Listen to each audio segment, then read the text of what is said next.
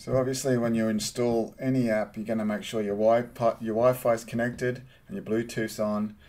And we're going to go to the App Store now. So you click on the App Store, you do a search for Lego Spike, that'll do, and you can find that there's a few programs for Lego Spike. There's Lego Spike Legacy and there's Lego Spike 3. Today we're going to use Lego Spike 3. If you want to know the difference, then watch this video here. There's a link here for you to watch other video I've made about comparing Legacy with Spike 3. But let's assume that you don't want Legacy today, that you just want Spike 3. So let's download that and then open it. Press open, and then you'll notice that it opens pretty much in the same way that the old Spike, any other Spike app that you've opened.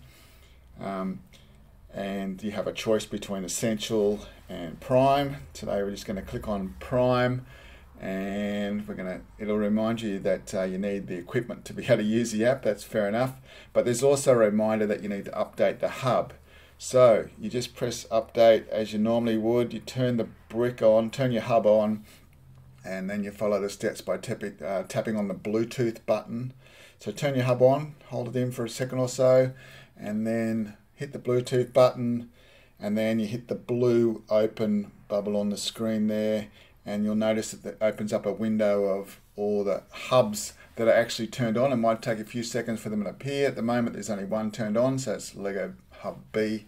There's a reminder here of whether or not you should update. The main thing is that your hub won't work with previous Spike app versions. So once you update it, you can't use your old Spike Legacy or any other versions of Spike. It won't connect. So that's something you need to consider. And also, if you have saved any of those previous files, if you've got other bits of code that you've saved, they'll disappear if you update. So if you have got old code that you love and you don't want to part with, maybe just do some screenshots, because it's pretty quick to duplicate it once you've got the app installed, isn't it? So this is sped up a bit. It actually takes about 4 or 5 minutes to update the hub. It seems to stall on 86% for some reason, but I've just cut that bit out, and eventually when it gets to about 94%, your hub turns itself off, and it reminds you that you need to turn it back on again by holding the power button in. Now it says 20 seconds.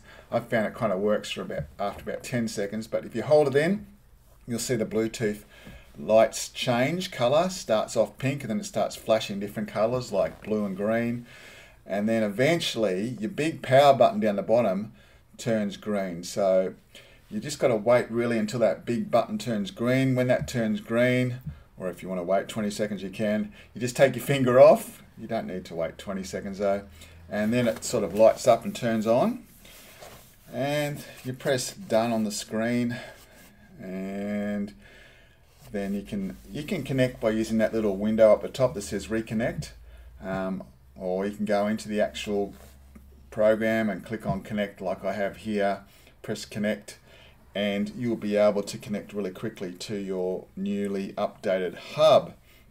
So you can press reconnect or connect there, tap on the green one because your button's now green. It asks you to type in a 4-digit code, which is written there in words, so just type in the 4-digit code to prove that you are 18 years or over, and click OK if it wants to access your Bluetooth. And you'll notice that now as soon as you press the Bluetooth button, there's a little connect window that comes up really quickly, and if you press connect, then almost exactly at the same time you are connected. It's really cool because it's really fast. Give your hub a name, like I'm going to call mine Robot B.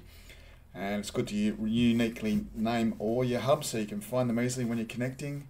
And you'll notice now there's a little green tick at the top. If you want to rename it later, you can actually go into that connection tab, and up the top left you can see rename, and you can change the name later if you want to. If you're still not sure about whether or not you should update, watch this other video which compares Legacy with Spike 3. In the meantime, why not like and subscribe? It'd be great if you could subscribe and check out some of these other videos.